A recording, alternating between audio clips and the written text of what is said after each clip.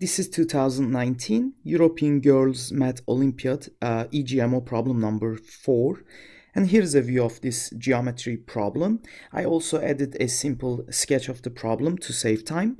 We're given a triangle ABC, and the incenter of this triangle, the point I, is clearly marked on the picture. So this AI is an angle bisector. As you can see, those two angles are congruent. The circle that goes through the point B here, one of the vertices of our triangle, and that is tangent to AI. So if you extend AI, AI in a sense separates those two circles. So the first one is the circle that goes through B and I, and that's tangent to AI at the point I. And as such, because of this tangency, the line segment connecting I to the center of that circle is 90 degrees, as you can see in the picture. And in a similar way, we will draw a circle that goes through the point C and is tangent to AI again at the point I, and that intersect AC at the point Q here. So this circle, by the same reasoning, the angle AI to that center of that new circle, this angle is 90 degrees. We are told it is so because of the tangency. And what else?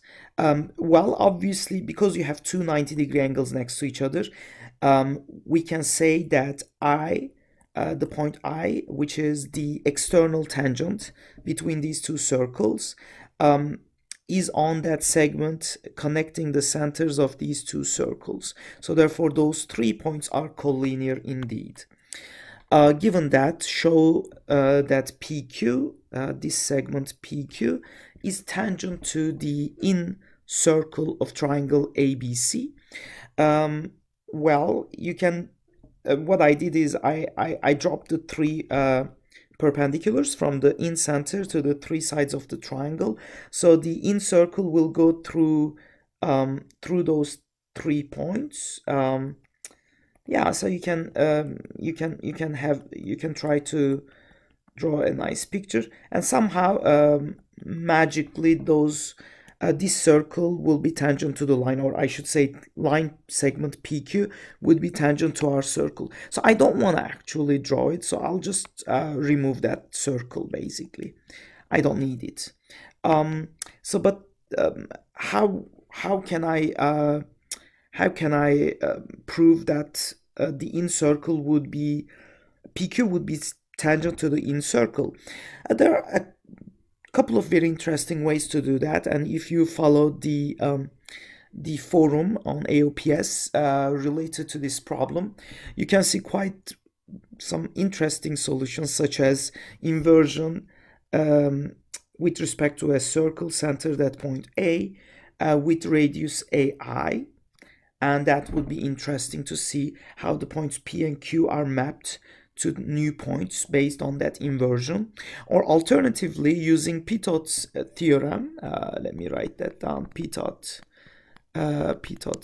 theorem, just noticing that, just proving, using some computational geometry, proving that PQ plus BC is equal to, and that's question mark, so that's what you guys should be doing, BP plus CQ. That, if that's true, obviously that would also establish that the circle, which is already tangent to 3 of the sides of quadrilateral BPQC, will also be tangent to segment PQ as well.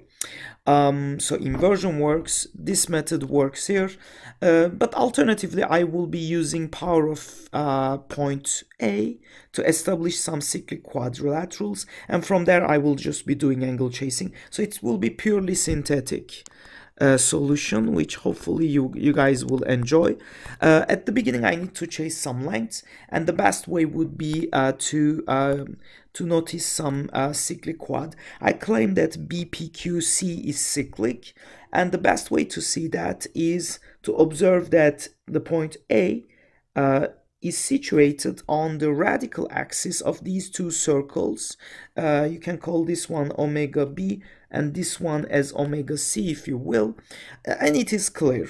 right? So because you have this tangency, AI is tangent to our circle, or to both circles, I should say, and as such, AI is the radical axis. So AI is the radical axis of omega b and omega c, and as such A has equal powers with respect to both circles, and the implication of this is that AP times AB, this is the power of the point A with respect to omega b, is simply equal to AQ times AC. Now what you can do is you can organize this expression. So we would simply get that AP to AC is equal to AQ to AB.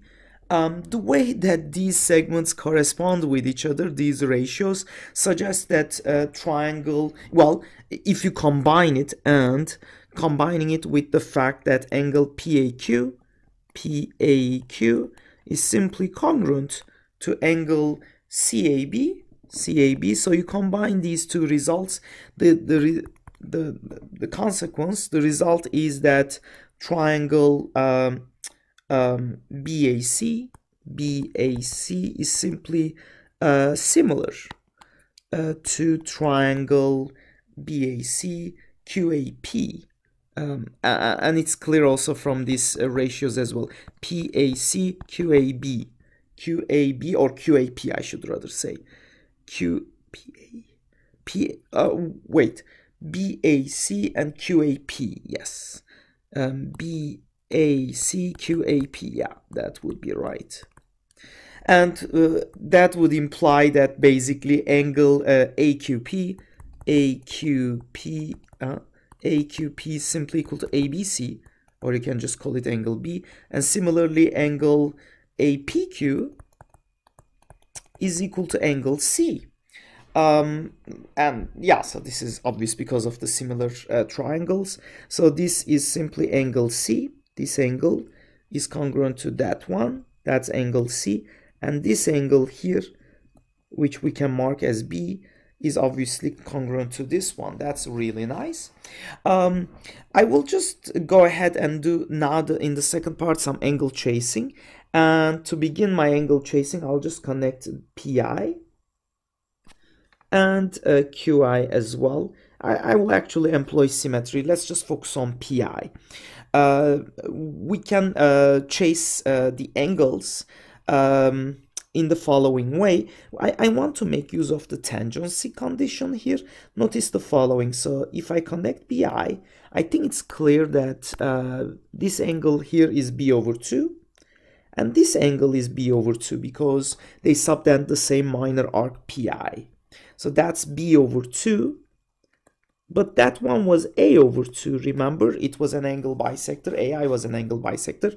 So therefore, this angle here turns out to be A plus B all divided by 2. But A plus B can be replaced with 180 minus C all divided by 2. So which is just 90 minus C over 2.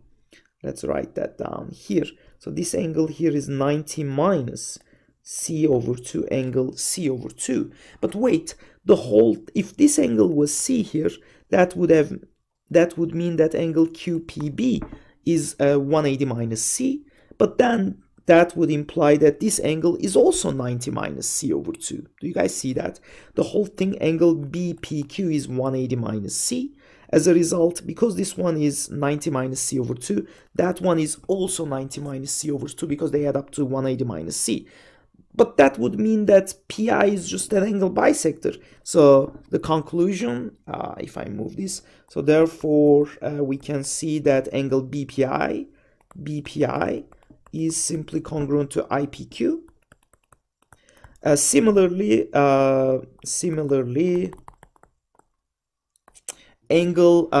this angle is also, these two angles are also congruent, and they are both congruent to 90 minus B over 2, right? So let's write that down. Similarly or analogously, you can say angle, I called it BPI, so let me call it CQI is just equal to angle IQP by just simple angle chasing again. For instance, this angle here is, well, if you extended this one was C over 2. That would suggest this one is also C over 2 by just focusing your attention on minor arc IQ on circle omega C. And from there, adding A over 2 and C over 2 here, that would give us B over 2, 90 minus B over 2 over here. And similarly, this one is also 90 minus B over 2. But then wait, like I said, PI is an angle bisector, QI is an external angle bisector of PQI. So therefore, we have two external angle bisectors of triangle APQ, and the external angle bisectors of course will meet. I would happen to become, so let's write that down. This would imply I is external, X, I should say Excenter, or I should rather say A Excenter. A triangle has three excenters. A excenter of triangle APQ. But then, if I is the A excenter of this triangle APQ, and noticing that the incircle of triangle ABC is tangent to AP and AQ extended, obviously, at these 2 points. Let's call these points as D, E, F. So therefore, the incircle of triangle ABC happens to be the X circle of triangle APQ, and obviously it has to be tangent, and boom. So that would imply that X circle, well, incircle, let's start with incircle. Incircle, since incircle of triangle ABC as a result would be X circle of triangle APQ.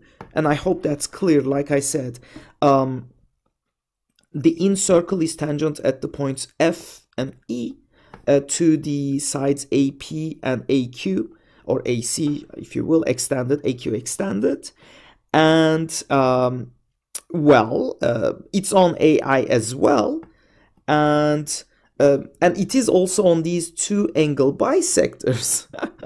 So this is I is the X, AX center. So the circle, as a result, would be tangent to the reference triangle APQ, right?